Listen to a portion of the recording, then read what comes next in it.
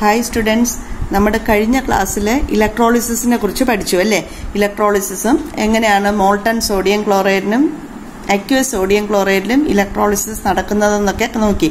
ഇന്ന് നമ്മൾ നോക്കുന്നത് ആപ്ലിക്കേഷൻ ഓഫ് ഇലക്ട്രോളിസിസ് ആണ്. രണ്ട് ആപ്ലിക്കേഷനാണ് നിങ്ങൾക്ക് പഠിക്കാനുള്ളത്, electro plating and ആനോഡൈസിങ്. Okay, first നമ്മൾ പഠിക്കുന്നത് ഇലക്ട്രോ പ്ലേറ്റിംഗ്. ഇലക്ട്രോ പ്ലേറ്റിംഗ് എന്നുള്ള ആ പേരിൽ നിന്ന് തന്നെ മനസ്സിലാകും എന്തോ ഈ പ്ലേറ്റിംഗ് എന്ന് പറഞ്ഞാൽ ഒന്നിന്റെ മേലെ ഒന്ന് പൂശുന്നത് അല്ലെങ്കിൽ കോട്ടിംഗ് നടത്തുന്നതിനെയാണ് നമ്മൾ എന്ത് പറയുന്നത്, പ്ലേറ്റിംഗ് എന്ന് പറയുന്നത്. അപ്പോൾ പ്ലേറ്റിംഗ് എന്തിന്റെ പ്രസൻസിലാണ് നടത്തുന്നത്?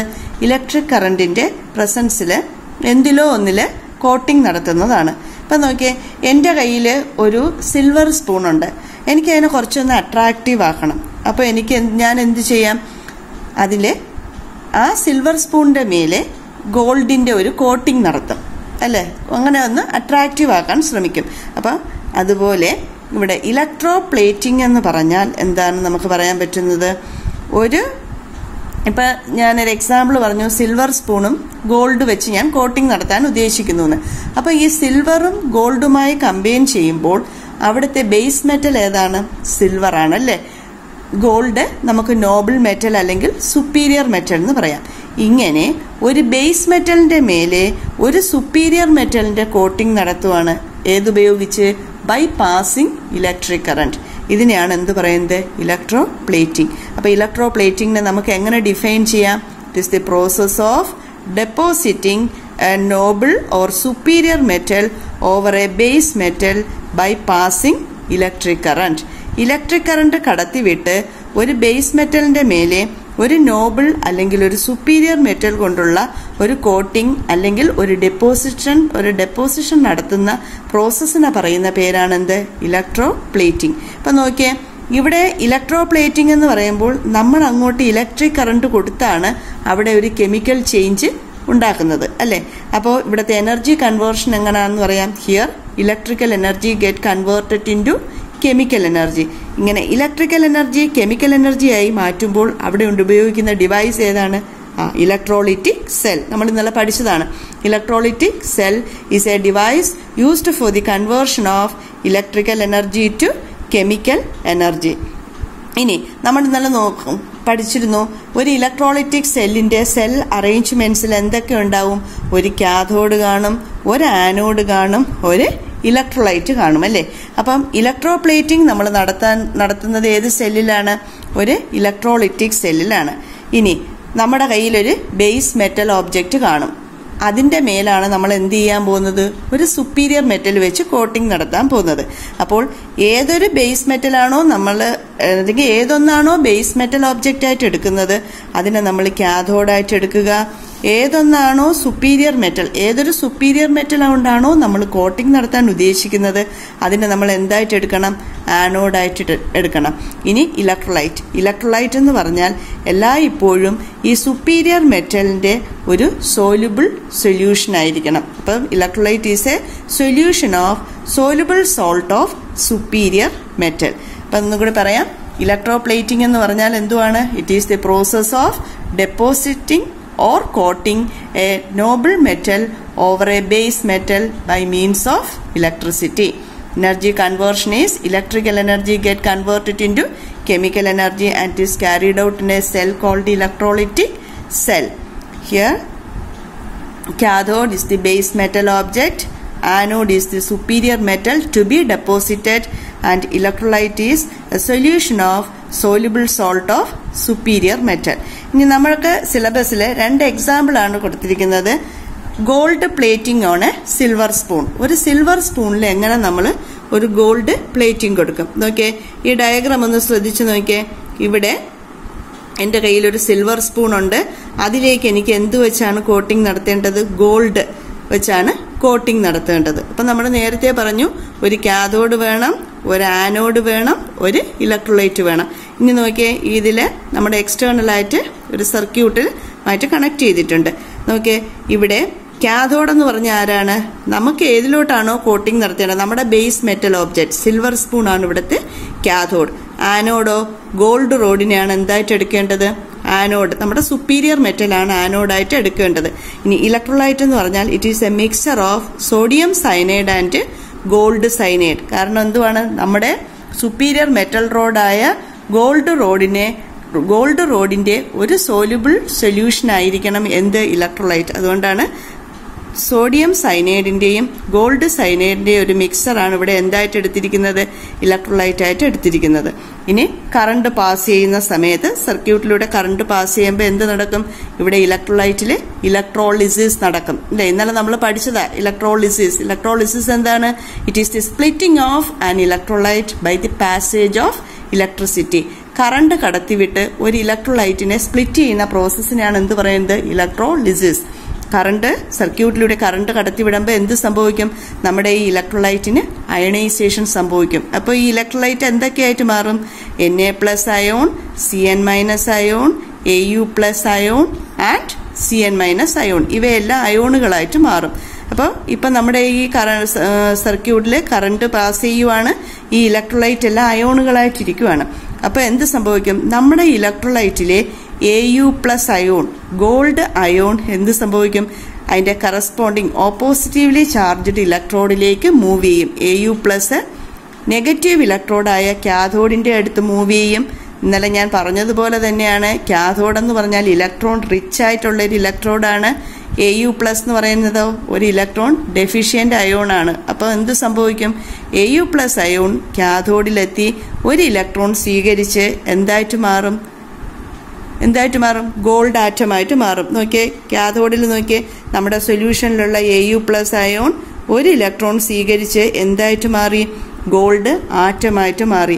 ഈ ഗോൾഡ് ആറ്റം എന്ത് സംഭവിക്കും, ഈ സിൽവർ സ്പൂണിൽ ഡെപ്പോസിറ്റ് ചെയ്യും. അപ്പം നോക്കിയേ, നമ്മുടെ ഇലക്ട്രോലൈറ്റിലുള്ള ഗോൾഡ് Au+ അയോൺ എല്ലാം തന്നെ കാഥോഡിന്റെ അടുത്തോട്ട് മൂവ് ചെയ്യണം, ആ സ്പൂണിൽ ഡെപ്പോസിറ്റ് ചെയ്യുവാണ്. അപ്പോൾ സ്വാഭാവികമായിട്ട് നമ്മുടെ ഇലക്ട്രോലൈറ്റിൽ ആരുടെ അളവ് കുറയും, Au+ന്റെ അളവ് കുറയും. ഈ കുറവ് നികത്തുന്നതിന് വേണ്ടി എന്ത് ചെയ്യും എന്ന് വെച്ചാൽ, ആനോഡ് നമുക്കറിയാം ഒരു ഗോൾഡ് റോഡാണല്ലേ, ഈ ആനോഡ് ഡിസോൾവ് ചെയ്ത് Au+ ആയിട്ട് സൊല്യൂഷനിൽ വന്നുകൊണ്ടിരിക്കും. അങ്ങനെ ഈ ഡെപ്പോസിഷൻ പ്രോസസ്, ഈ ആനോഡ് ഡിസോൾവ് ചെയ്ത് ഇലക്ട്രോലൈറ്റിൽ വരുന്നതും ഇലക്ട്രോലൈറ്റിലെ Au+ കാഥോഡിൽ ചെന്ന് ഡെപ്പോസിറ്റ് ചെയ്യുന്ന പ്രോസസ്സും കണ്ടിന്യൂസ് ആയിട്ട് നടന്നുകൊണ്ടിരിക്കും. ഏതുവരെ, നമുക്ക് എത്രത്തോളം തിക്നെസ്സിനാണോ ഈ സിൽവർ സ്പൂണിൽ ഗോൾഡിന്റെ കോട്ടിംഗ് വരുന്നത് അത്രത്തോളം ടൈം ഈ പ്രോസസ്സ് കണ്ടിന്യൂ ചെയ്തുകൊണ്ടിരിക്കും. അപ്പം നമുക്ക് ഏതുവരെ, process continuous till required thickness of gold deposited in the silver spoon. ഇനി മറ്റൊരു എക്സാമ്പിൾ നമുക്ക് പഠിക്കാനായിട്ട് ഉള്ളത് കോട്ടിംഗ് ഓഫ് അല്ലെങ്കിൽ electroplating of steel spoon with, steel spoon എന്നോ സ്റ്റീൽ കപ്പ് ഒക്കെ ഉണ്ട്, steel cup ആക്കിക്കോളൂ, steel cup with nickel. Electroplating of steel cup with nickel. ഇവിടെയും നോക്കേ, നമുക്ക് എന്തുണ്ട്, നമ്മുടെ സ്റ്റീൽ കപ്പ് ആരായിട്ട് ആക്ട് ചെയ്യും, കാഥോഡ്, നെഗറ്റീവ് ഇലക്ട്രോഡായ കാഥോഡാവും. നമുക്ക് ഡെപ്പോസിറ്റ് കോട്ട് ചെയ്യേണ്ടത് ആരെയാണ്, നിക്കലിനെയാണ് അല്ലേ. ആ നിക്കൽ എന്തായിട്ട് ആക്ട് ചെയ്യും, നിക്കൽ റോഡ് ആനോഡായിട്ട് ആക്ട് ചെയ്യും. ഇനി ഇലക്ട്രോലൈറ്റ് എന്ന് പറഞ്ഞാൽ എങ്ങനെയുള്ളൊരു സൊല്യൂഷൻ ആയിരിക്കണം, ഈ നിക്കൽ റോഡിനെ ഡിസോൾവ് ചെയ്യും, നിക്കൽ റോഡിന്റെ ഒരു സോലുബിൾ സോൾട്ട് ആയിരിക്കണം, സോൾട്ട് സൊല്യൂഷൻ ആയിരിക്കണം ഇവിടെ എടുക്കേണ്ട ഇലക്ട്രോലൈറ്റ്. അപ്പൊ നേരത്തെ നമ്മൾ പറഞ്ഞതുപോലെ തന്നെ കാഥോഡ് എന്ന് പറയുമ്പോൾ സ്റ്റീൽ കപ്പാണ്, ആനോഡ് എന്ന് പറയുമ്പോൾ നിക്കൽ റോഡാണ്. ഇലക്ട്രോലൈറ്റ് എന്ന് പറഞ്ഞാൽ nickel sulphate solution containing nickel chloride or nickel ammonium sulphate, ഇതായിരിക്കണം ഇവിടുത്തെ ഇലക്ട്രോലൈറ്റ്. നേരത്തെ പോലെ തന്നെയാണ്, അതേ പ്രോസസ്സ് തന്നെയാണ് നടക്കുന്നത്. കറണ്ട് പാസ് ചെയ്യുമ്പോൾ ഇതൊക്കെ ഇവിടെ ഒരു സർക്യൂട്ടുമായിട്ട് കണക്ട് ചെയ്തിട്ടുണ്ട്. കറണ്ട് പാസ് ചെയ്യുന്ന സമയത്ത് നമ്മുടെ ഇലക്ട്രോലൈറ്റിലുള്ള Na+ അയോൺ, ഇത് അയണൈസേഷൻ നടന്ന് ഇലക്ട്രോലൈറ്റ് അയണൈസേഷൻ നടക്കുമ്പോൾ എന്തുണ്ടാവും, Na2+ അയോൺ ഇലക്ട്രോലൈറ്റിലുണ്ടാവും. Na2+ അയോൺ നമ്മുടെ കാഥോഡിന്റെ അടുത്തോട്ട് മൂവ് ചെയ്യുകയും Na2+ ആണ്, 2 പോസിറ്റീവ് ചാർജ് ഉണ്ട്. കാഥോഡ് ഇലക്ട്രോൺ റിച്ച് ആയതുകൊണ്ട് കാഥോഡിൽ നിന്നും 2 ഇലക്ട്രോൺ സ്വീകരിക്കുമ്പോൾ അതിന്റെ ചാർജ് നഷ്ടപ്പെട്ട് നിക്കൽ ആറ്റമായി മാറും, നമ്മുടെ സ്റ്റീൽ കപ്പിൽ ഡെപ്പോസിറ്റ് ചെയ്യും. ഇങ്ങനെ ഈ പ്രോസസ്സ് നടക്കുമ്പോൾ സ്വാഭാവികമായിട്ടും നമ്മുടെ ഇലക്ട്രോലൈറ്റിലെ Na2+ന്റെ അളവ് കുറയും. അത് കോമ്പൻസേറ്റ് ചെയ്യുന്നതിന് വേണ്ടി എന്തുപറ്റും, നിക്കൽ റോഡ് കൂടുതൽ Na2+ ആയിട്ട് ഡിസോൾവ് ചെയ്ത് സൊല്യൂഷനിലോട്ട് ഇറങ്ങിക്കൊണ്ടിരിക്കും. ഇനി ഈ ഡിപ്പോസിഷനും ഈ ഡിസോൾവ് ചെയ്ത് ഇലക്ട്രോലൈറ്റിൽ വരുന്ന ഈ പ്രോസസ്സ് കണ്ടിന്യൂ ചെയ്യും. ഏതുവരെ? നമുക്ക് എത്ര തിക്നെസ്സിലുള്ള നിക്കൽ കോട്ടിംഗ് ആണോ നടത്തേണ്ടത് അത്രയും സമയം വരെയും ഈ പ്രോസസ്സ് കണ്ടിന്യൂ ചെയ്തുകൊണ്ട് നിൽക്കും. നോക്കിയേ, ഇവിടെ നടക്കുന്ന റിയാക്ഷൻ ആനോഡിന് എന്ത് സംഭവിക്കും? അല്ല, ആദ്യം നമുക്ക് കാഥോഡിന് എന്ത് സംഭവിക്കും നോക്കാം. കാഥോഡിലല്ലേ നമ്മുടെ ഇലക്ട്രോലൈറ്റിലുള്ള Na2+ കാഥോഡിലെത്തി 2 ഇലക്ട്രോൺ സ്വീകരിച്ച് നിക്കൽ ആറ്റമായിട്ട് മാറും. നിക്കൽ ആറ്റം സ്റ്റീൽ കപ്പിൽ ഡെപ്പോസിറ്റ് ചെയ്യും. അപ്പോൾ സ്റ്റീൽ കപ്പിൽ ഡെപ്പോസിറ്റ് ചെയ്യുമ്പോൾ നമ്മുടെ ഇലക്ട്രോലൈറ്റിലുള്ള നിക്കൽ 2+ന്റെ അളവ് കുറയും. അത് കോമ്പൻസേറ്റ് ചെയ്യാൻ വേണ്ടി ആനോഡ് എന്തായിട്ട് മാറും? കൂടുതൽ നിക്കൽ 2+ ആയിട്ട് ഡിസോൾവ് ചെയ്ത് വന്നുകൊണ്ടിരിക്കും. അപ്പൊ ഇതാണ് ഇലക്ട്രോപ്ലേറ്റിംഗ്. അപ്പൊ ഇതിൽ രണ്ടില് ഏതെങ്കിലും ഒരു ഇത് നമുക്ക് എക്സ്പെക്ട് ചെയ്യാം. എക്സാമിന് ഒരു ക്വസ്റ്റ്യൻ നമുക്ക് എക്സ്പെക്ട് ചെയ്യാം. ഇനി രണ്ടാമത് നമ്മൾ പഠിച്ച ഒരു ആപ്ലിക്കേഷൻ ഓഫ് ഇലക്ട്രോളിസിസ് ആണ് എന്ത്? ആനോഡൈസിങ്. ആനോഡൈസിങ് എന്ന് പറയുമ്പോൾ ഇലക്ട്രോപ്ലേറ്റിംഗ് പോലെയൊക്കെ തന്നെയാണ്, ഏകദേശം കോട്ടിംഗ് തന്നെയാണ്. പക്ഷെ നമ്മുടെ ഇലക്ട്രോപ്ലേറ്റിംഗ് പഠിച്ചപ്പോൾ അവിടെ നമ്മുടെ കയ്യിലുണ്ടായിരുന്ന ഒരു ബേസ് മെറ്റൽ, അതിന്റെ അപ്പിയറൻസ് വെച്ച് അട്രാക്റ്റീവ് ആക്കുന്നതിന് വേണ്ടി നമ്മളൊരു നോബിൾ മെറ്റൽ കൊണ്ട് കോട്ടിംഗ് നടത്തി. എന്നാൽ ആനോഡൈസിങ്ങിന്റെ കേസിൽ നമ്മുടെ കയ്യിൽ അലുമിനിയമോ മെഗ്നീഷ്യോ പോലെയുള്ള ഒരു ബേസ് മെറ്റൽ ഓബ്ജക്റ്റ് ഉണ്ട്. അതിന്റെ മേലെ നമ്മൾ അതിന്റെ തന്നെ ഒരു ഓക്സൈഡ് കോട്ടിംഗ് കൊടുത്ത് ഒരു മോഡിഫിക്കേഷൻ വരുത്തുവാണ്. വേറൊരു സുപ്പീരിയർ മെറ്റലിനെ കൊണ്ടുവരുന്നില്ല, മറിച്ച് ആ ബേസ് മെറ്റലിന്റെ തന്നെ ഒരു ഓക്സൈഡ് കോട്ടിംഗ് കൊടുത്ത്, ഒരു പ്രൊട്ടക്റ്റീവ് ഓക്സൈഡ് ഫിലിം കോട്ടിംഗ് കൊടുത്ത് അപ്പിയറൻസ് ഒന്ന് മെച്ചപ്പെടുത്തുകയാണ്. ഇതിനെയാണ് എന്ത് പറയുന്നത്? ആനോഡൈസിങ്. നോക്കൂ, the process of coating of A base metal like aluminium or magnesium with a thin uniform and protective oxide film of material it self. ഇപ്പൊ എന്റെ കയ്യിൽ ഒരു അലുമിനിയം വെസൽ ഉണ്ടെങ്കിൽ അതിന്റെ മേലെ ഒരു അലുമിനിയം ഓക്സൈഡ് കോട്ടിംഗ് വരുത്തുന്നു. ഒരു മെഗ്നീഷ്യം വെസൽ ഉണ്ടെങ്കിൽ ഒരു മെഗ്നീഷ്യം ഓക്സൈഡ് കോട്ടിംഗ് വരുത്തുന്നു. അവിടെ ഒരു സുപ്പീരിയർ മെറ്റൽ അല്ല, ആ മെറ്റലിന്റെ തന്നെ ഒരു ഓക്സൈഡ് കോട്ടിംഗ് വരുത്തുന്ന പ്രോസസ്സിനെയാണ് എന്ത് പറയുന്നത്? ആനോഡൈസിങ്. ഇനി ഇവിടെയും നോക്കിയേ, ഒരു ഇലക്ട്രോളിറ്റിക് സെല്ലിലാണ് നടത്തുന്നത്. അപ്പോൾ നമുക്കറിയാം സ്വാഭാവികമായിട്ടും ഒരു ആനോഡുണ്ട്, ഒരു കാഥോഡുണ്ട്, ഒരു ഇലക്ട്രോലൈറ്റ് ഉണ്ട്. ഇവിടുത്തെ ഒരു പ്രത്യേകത എന്തുവാണെന്ന് വെച്ചാൽ, നമുക്ക് ഏതൊന്നാണോ നമ്മുടെ കയ്യിലിരിക്കുന്ന ബേസ് മെറ്റൽ ഓബ്ജക്റ്റ് അതേയാളെ തന്നെ എന്തായിട്ടെടുക്കും? ആനോഡായിട്ടെടുക്കും, അല്ലേ? പക്ഷെ ഇലക്ട്രോപ്ലേറ്റിംഗിൽ നമ്മൾ എടുത്ത എങ്ങനെയാണ്? ബേസ് മെറ്റൽ ഓബ്ജക്റ്റിനെ കാഥോഡായിട്ടാണ് എടുത്തത്. എന്നാൽ ആനോഡൈസിങ്ങിന്റെ കേസിൽ ബേസ് മെറ്റൽ ഓബ്ജക്റ്റിനെ നമ്മൾ എന്തായിട്ടെടുക്കും? ആനോഡായിട്ട് എടുക്കും. അതാണ് ആനോഡൈസിങ്. ആനോഡായിട്ട് എടുക്കും. ഇനി കാഥോഡ് എന്ന് പറഞ്ഞാൽ എല്ലായ്പ്പോഴും ലെഡ് അല്ലെങ്കിൽ ഗ്രാഫൈറ്റ് ഷീറ്റാണ് കാഥോഡ്. ഇനി നോക്കിയേ, ഇവിടെ നടക്കുന്നത് ഒരു ബേസ് മെറ്റലിന്റെ അതിന്റെ തന്നെ ഒരു കോട്ടിംഗ്, ഓക്സൈഡ് കോട്ടിംഗ് നടത്തുവാണ്. അപ്പോൾ സ്വാഭാവികമായും ഇലക്ട്രോലൈറ്റ് എന്ന് പറഞ്ഞാൽ ആരായിരിക്കും?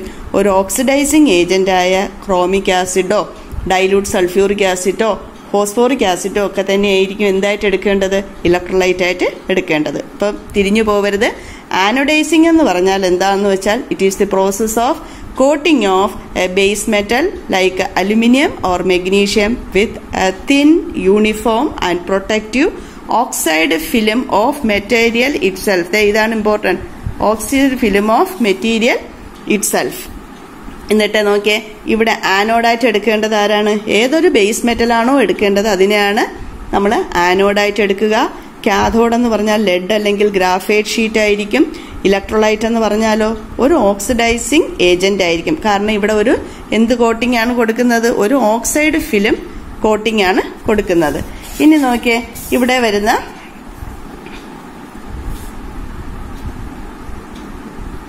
അപ്പോൾ ഇത് നേരത്തെ പോലെ തന്നെയാണ്. കറണ്ട് കടത്തി വിടുമ്പോഴേക്കും എന്ത് സംഭവിക്കും?